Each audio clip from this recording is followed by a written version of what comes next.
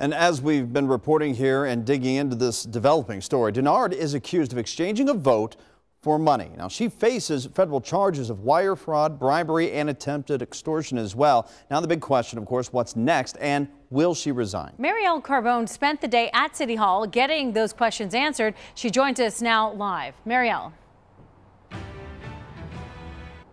Yeah, well, Dennard did not show up to City Council for the meeting today, and her attorneys tell us she'll decide by the end of next week on whether to resign. Now, the other option here is possible suspension, but regardless of what happens, what comes next all comes down to state and city law, and there's some conflicting information there because the city is under a charter. Now, city code says it does not lay out specifically how a member can actually be removed from office, but city leaders do choose a designee that would choose their successor if their seat becomes vacant. So Dennard has chosen PG Sittenfeld to do that. Now, on the other hand, state law lays out a complex process for suspension with direction coming from the Attorney General's office or the prosecuting attorney. Now, in this case, that's the U.S. Attorney's Office, but it could also fall on Hamilton County Prosecutor Joe Deters.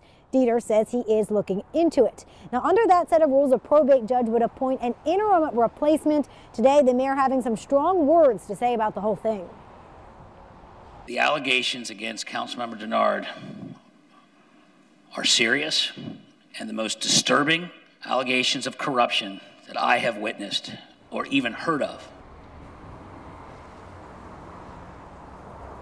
Now, the mayor says it undermines public trust, and he's calling for an immediate explanation from Dennard. He says she owes that to the public. Now, aside from the mayor, Councilman Greg Landsman was the only other council member to speak today during the meeting, and only one person actually coming up and talking about this during public comment. Reporting live from City Hall, Marielle Carbone, WCPO 9 News. All right, Marielle, thanks so much. So our team coverage continues with investigative reporter Paula Christian. As she sat down with Councilmember David Mann today, Paula, what did he have to say about Dennard's future? Well, David Mann is a fixture here at City Hall. He's served on City Council for nearly a quarter of a century over different periods of time, starting back from the 1970s. He says he's never seen a council member face charges as serious as Dennard's. Obviously, every member of council is tarnished by these kinds of allegations. Federal prosecutors accused Dennard of trying to exchange city council votes for money. As she awaits a preliminary hearing in federal court on March 16th, leaders wonder about her future at City Hall. Mann believes that the state attorney general or Hamilton County Prosecutor Joe Deters should begin the process to suspend Dennard from city council.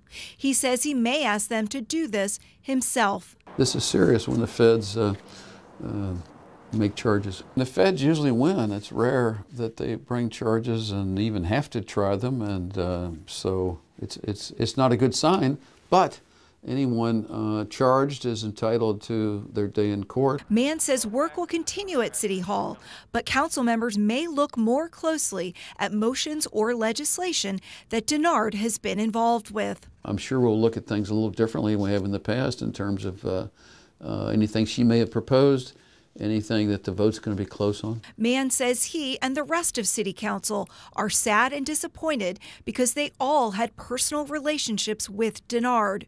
But at the end of the day, he says he'll do what's best for the city.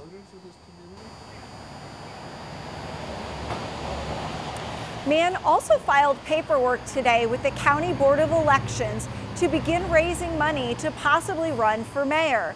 He says the timing was random because he's been considering running for mayor for quite some time. Paula Christian, WCPO 9 I-Team.